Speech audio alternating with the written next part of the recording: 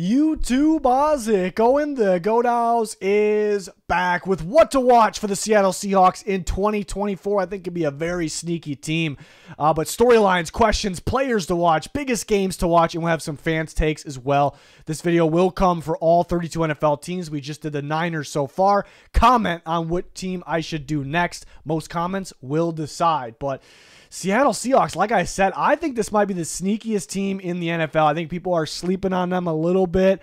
I think people realize they're decent. I think they're more than just decent, but a lot of changes for the better, in my opinion, could make them very good, very sneaky, and get back on track to the playoffs. So, but three of the biggest things that I'm watching for, you should watch for this year. Number three, less rotating of the receivers, more snaps for the top receivers. And looking at last year, they draft Jackson Smith and Jigba, and it's like, all right, big time pick. How's that going to work exactly, though? Because Shane Waldron's offense, it's a lot of, two receivers out there at once. Use the tight ends a lot, two tight ends out there. And JSN started a little slow because there's just not enough snaps to go around. And then he played phenomenal down the stretch when he finally got more and more consistent snaps. I thought Lockett's snaps took a little bit of a hit because of that. It's just not enough to go. And they increase the snaps to everyone, for having several receivers out there at once, but just not enough to go around. And now they had Ryan Grubb, who was the offense coordinator for the Washington Huskies, one of the better college offenses, one of the better college teams this past year. And will it be the exact same offense? Probably not. College, NFL, a little different, but a lot of similarities, and he uses the receivers at the same, on the field at the same time a lot more. Looking at Rome Odunze, Jalen McMillan, Jalen Polk, what those guys did the last 2 years, and they're always on the field together, it feels like, doing different things, and they take advantage of that in that passing attack. We're going to talk about more about Ryan Grubb and what that offense could look like, what it can mean for them, but expect more consistent snaps for the top receivers. It's not like, oh, you got to get a decrease in snaps because this guy's getting more snaps. Like, we're going to see DK, Lockett, JSN out there together a lot. And then Jake Bobo looked pretty good in his short amount of snaps. Like, he was getting like 20% snaps, give or take, throughout last year. So, I mean, it's an increase for him as a rotational guy as well. In the rest of that group too. So I think that's huge for today's NFL, where it's more and more passing and the receivers are taking over, and you have such good receivers. It's just such a waste to not get them as many snaps as you can. So that's fantastic, in my opinion, for Seattle. Number two, can talk about Mike McDonald's defense for a second. The defensive linemen, where they align and how the rotation works, but I mainly they go together, like how they align and how they rotate. Not really, I mean, the depth, I guess, in a way is what I'm talking about, but mainly how starters rotate with their alignment with each other.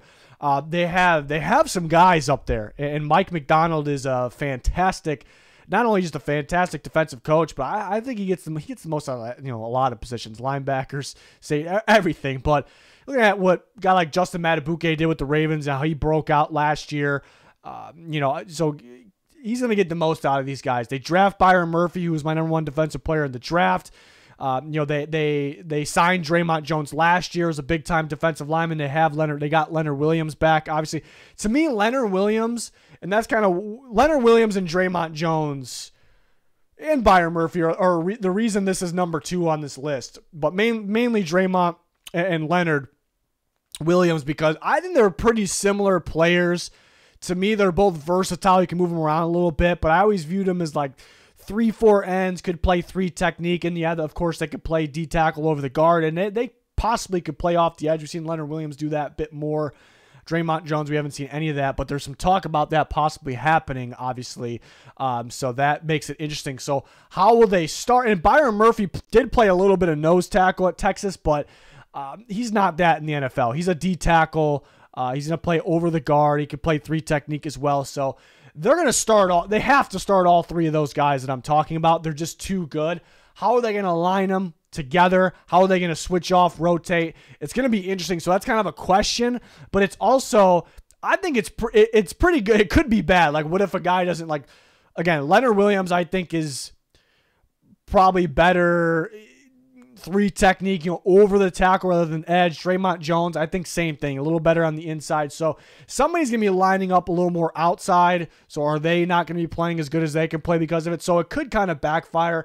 But I mainly view this as a positive thing, like the different looks you could throw at offensive lines and just teams. And like they're going to be watching film of like, this guy's here, that guy's there. What does this mean? Like they keep switching off. It's hard to kind of get a grasp of, especially early in the season, on what the hell they're doing. So a lot of talent, a lot of firepower up front in the interior. And then they do have some guys that can play off the edge, but I'm mainly looking at the interior. It's going to be a lot of fun. And then number 1 is a lot to talk about when it comes to number 1, but this new Ryan Grubb offense, I really think will elevate the passing game, but it's more than just that. It's how much different it is. It's not the Shane Waldron. I don't have a problem with Shane Waldron at all. I know maybe some Seattle fans are glad that he's gone, whatever. But that's not my point. I think it's just a lot different. And it's really going to throw opposing teams off. It's not the same old Seattle Seahawks. It's a totally different look. Gino's been talking about it. He's watching Washington Huskies film. He's saying it's totally different, a lot to learn. He's confident. It seems like, he's not saying it that way where it's like it's too much. He's not saying that. It's just, I think it's in a good way. Like it's a lot different. And we talked about number 3, the receivers, and how there's going to be more of passing tech, more receivers on the field, maybe more spread look. I mean, that was like an air raid offense. It's an air raid offense that Ryan Grubb ran in Washington. Now, is it going to be exactly the same at all times? No, but there's going to be some similarities, of course. It's his offense. So there's not too much of this in the NFL, and maybe it backfires, but I think this is kind of where the NFL is heading, really, and it's really going to throw off those old school defensive coordinators. It's going to be really tough to game plan for. You have to account for all the spread, like all those receivers spreading out the field vertically, horizontally, but they have a running game. They have a running game. Look at Washington. When you think of Washington, it's like Penix and those 3 receivers, air it deep. But Dylan Johnson, who was good, not the fastest running back, ran for a lot of yards at the same time. And the Seahawks have Kenneth Walker and Zach Charbonnet. Like that's a pretty good group over there. And so they got a good balance going at the same time. Like you mainly got to fear that passing game, but you got to worry about so many different things. And it's like this new look coming to the NFL. I think it's going to be really tough to game plan for, especially right away. Maybe teams figure it out. Also, I think Gino plays a part in this take here at number 1. Gino took a step down last year. People talk like he was awful. He was not even close to awful. Like he was decent. Like the year before, he was really good. But he's got an arm. He can throw the ball a ton of times a game, 40 times a game if he has to. I think this offense will fit him, and I think he'll play much better, get it more out of him. But Sam Howell, they brought Sam Howell in for a reason. He was a fantastic college quarterback. He's a guy that can air it out a bunch of times a game. So they view him as a fit. So I think if he has to come in and play, like if Gino's not working out, I'm not pushing the panic button. I think Howell can come in and be pretty productive. He's got to be better against pass rush. You got to be better getting the ball out.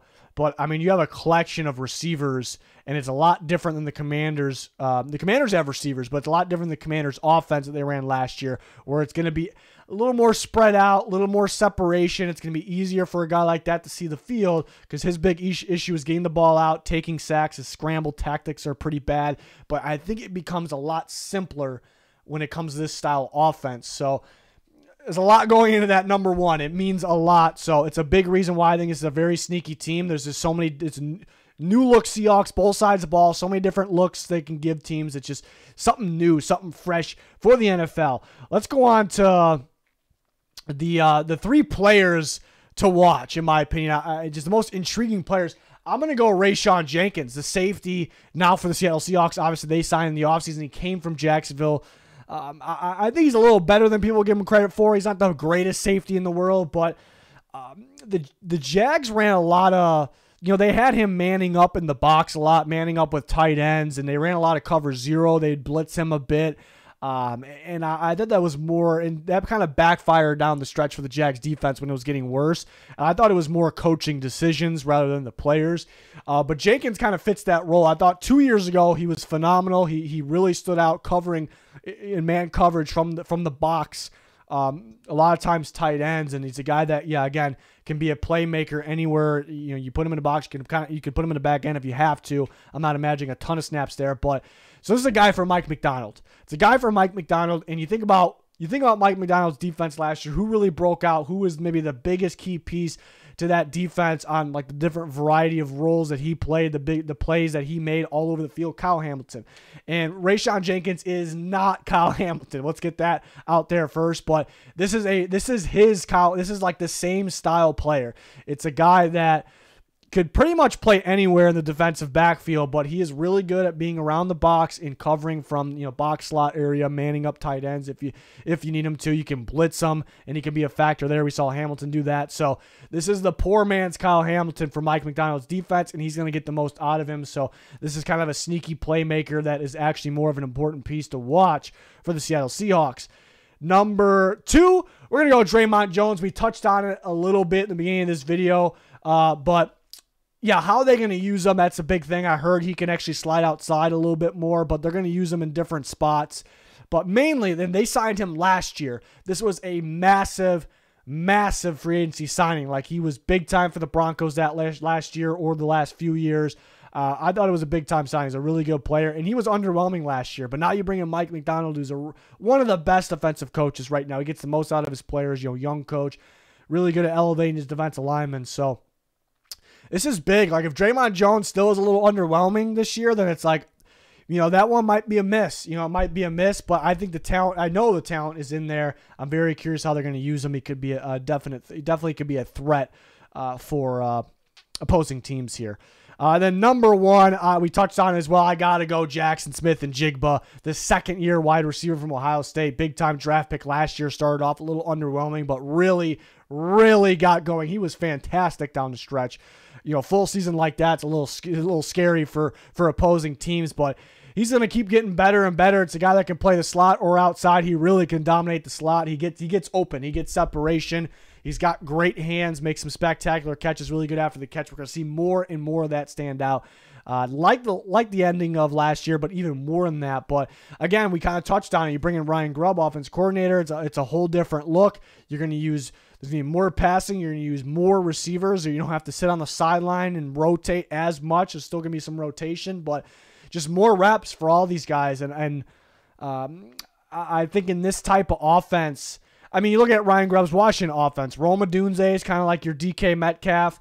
To me, Tyler Lockett they're different, but in terms of the role, Jalen Polk, and then JSN could be the Jalen McMillan. I remember 2 years ago, Jalen McMillan was actually their best receiver because the guy was just always separating when he's playing from the slot, you know, underneath, downfield. And to me, that's going to be JSN. And it's the easiest to target a guy like that. Odunze was the best last year. His contested catch ability, you know, DK will continue to be DK. But I think the easiest target is the guy that is, you know, playing everywhere and separating quick, early, and often. And to me, that is JSN. So the easiest option for Geno Smith in this new offense that he is just starting to learn. So JSN is going to be super, super productive, more productive than you think. It's going to be a lot of fun. So can't wait for that. And then we got the games to watch. These are my 3 favorite games for the Seattle Seahawks for sure.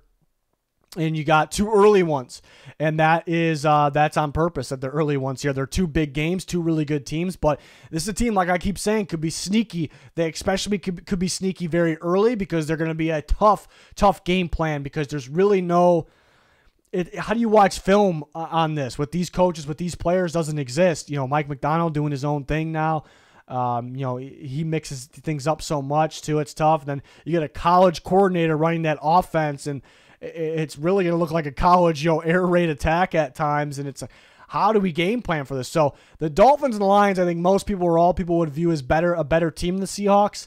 I'd say the Seahawks are a little closer than maybe you think, but these are great opportunities for the Seahawks to sneak away with big-time wins because the game plan will probably be in their factor. The preparing for the games and going, breaking down film and knowing what to expect could be in their favor. And the Dolphins had Anthony Weaver as a defensive coordinator who coached with Mike McDonald on that defense. So actually some similarities there. Like, how do we go against each other? We kind of know a little bit about each other there. So I thought that was a bonus.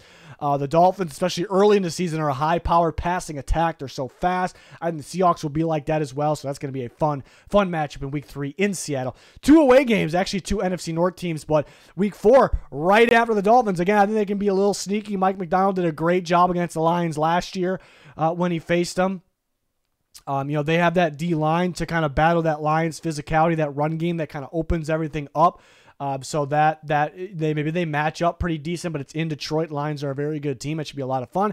And then let's go to very late in the season, Week 17 against the Bears. Shane Waldron is the offense coordinator for the Bears, so that's a little bit of a revenge game, and maybe they're familiar with each other, but that's really not the reason. It's a bonus, but not really the reasons that it's here. I think a lot of people are saying the Bears are that sneaky team of this year. I can definitely see it. People probably rank the Bears and the Seahawks around the same range. I'd say the Seahawks are a little bit better, but they're right around the same range. People think kind of the same of these teams. They could be a little sneaky. I agree. They both are kind of sneaky playoff teams, perhaps. So they're playing each other Week 17, in Chicago. Pretty cold it's going to be. That could decide a lot of things there. That could decide a lot of things in Week 17. So those are ones I'm looking forward to. And we get some fans' takes here. And more people probably commented. But the graphics were already made, so I apologize if you're a little late on that. But I'll try to narrow this down, but a lot of people were follow us on Twitter if you want to get involved. Twitter subscribers, I'll automatically, paid subscribers, ex-subscribers, whatever, I'll automatically put yours up here, and Anthony Kramer's back with some takes. But I kind of wanted to highlight some here. We're not going to talk about all of them, but we had a couple people see Sebastian DeMarco and Isaiah were both saying, how do they split up Kenneth Walker and Zach Charbonnet? They have such a good duo here. It's a really good question. It's a really good point. Like, is it more of a 50-50 split because Charbonnet looked really good in his reps last year, and maybe he's gonna fit this offense a little bit more, and maybe they're kind of preparing for life with, like, is him as the full-time back in the near future. So that's a really good question. I think it's going to be closer to a split. Walker's definitely more of that home run hitter that, if you want a guy that's he's going to get more reps. He's going to get more reps. I think he's a little closer to 50-50, but I don't think it changes like our thoughts on how good this team is. Like, if Kenneth Walker's getting the full load, or if they're splitting down straight down the line, if Charbonnet's getting more reps, if it's however it's divided up, I don't think it really changes my thoughts on how good the Seahawks offense could be. I think it's going to be different by game, but it's an interesting thought for sure. What else? And there's some similar takes to what I had here. How they rotate the defensive line. So everyone's thinking smart. Everyone's thinking on the same page here. How will Geno be? In this new offense, will he step back up? Chad Schreier, how Seattle coverages work with Mike McDonald. Mike McDonald with the Ravens, he mixed it up a ton. That's the best way to do it. You don't want to get predictable. You don't want to be stuck in the same ways. Of course, he has different players. Maybe he doesn't think he has as good of a secondary, perhaps. I think it's pretty good. But so sometimes the players kind of like what their strengths and weaknesses are, it limits you to what you can actually run. And Mike McDonald really wants to mix it up. He doesn't want to be only zone. He doesn't want to be only man. He doesn't want to be specifically only a certain. I think there's a lot of cover 2 last year, but they're really mixing up, which is fantastic. So I think that kind of answers that. But it's a good question. We'll kind of see here.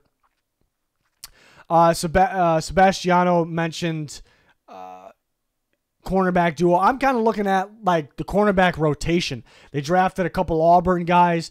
I like DJ James a lot. It's a guy that I think has a lot of upside on the inside. And Witherspoon, people don't talk about enough. He actually was almost a 50-50 split playing inside and outside. It actually was like 51 or 52% inside, believe it or not. So when he's outside, you need a guy in a slot. When he's inside, you need an outside guy. So I am very curious to how they're going to figure it out for sure. But how that actually works, who steps up, which young guy steps up, that's another big thing to kind of watch here for Seattle. And then he's talking about who's going to step up at safety and linebacker. Mainly linebacker because it's not the same guys. No more Bobby Wagner, no more Brooks. So we'll see steps up there. We talk about Rayshon Jenkins for the safety position. And then number one Abe Lucas fan, he talked about the D-line rotation as well. Other guys we didn't mention, Jaron Reed's a stud. He can play the nose spot if you need him to. But D tackle obviously as well. But he talked about, I think, he mentioned the offense line. Did they fix the offense line?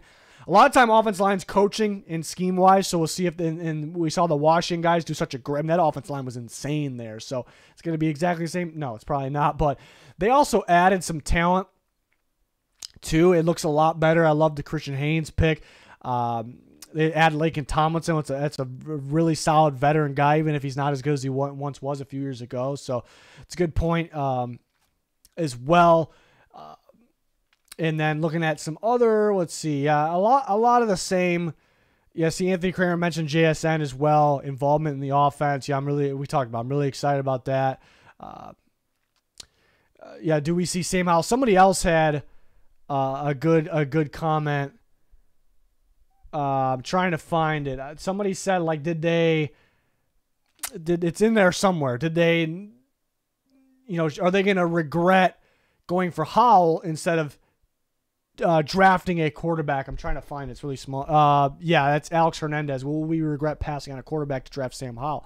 So that's kind of a big question. Will Sam Howell play? I think it's going to start with Geno. Like, if Geno struggles, everyone's probably going to go, man, we should draft a quarterback. We got to see Howell first because, like I said, I'm not a huge Howell guy, but again, this offense is going to be simpler and more to his strengths and weaknesses compared to the Commanders' offense. So, very, very curious to see. It's a big storyline here. If he plays, how that works, if Geno steps up. But another one from Anthony Kramer was, talking about Tariq Woolen, because he was great his rookie year. He took a big step down last year, but now, Mike McDonald's defense, how does that play a part here? Yeah, you can argue either side. You can argue either side here because which Woolen is the real Woolen? Last year, the year before, quite the difference. And Mike McDonald is a great defensive coach. They have better talent up front. Going back to Mike McDonald being a good coach, like, he gets the most out of players, so that's kind of the positive side. I think really good, smart players, though, are needed for Mike McDonald's defense for it to work. 'Cause like I said, he wants to run cover 2 one play, man covers the next play, cover 2 again, maybe cover 4. Then he wants to mix it up. And Woolen was coming out, was a little bit of a raw prospect, and he was great right away. So that almost got proven wrong. But in terms of like how many different things he can do, how he can translate, like how smart of a player he is, playing against weaker competition and UTSA, so maybe it's a little bit of a challenge what they're asking from him, but I think he's going to be all right. But it is a really good question there that he put, so it's kind of the big things, big storylines to watch. But make sure you comment. And I apologize, people that try to play along on Twitter, if yours didn't make the cut here. It's because the graphics were made before you posted it. But follow us on Twitter. There's a link pinned in the comments for that. If you want to try to play along and get your tweet on here, Twitter subscribers will guaranteed get theirs on here for their team. But comment which team I should do next. Most comments on this video will decide the next one. We will get to every single NFL team eventually. Love this video. Really enjoy it. But that is going to do it for this one. Thanks for watching. Goodbye.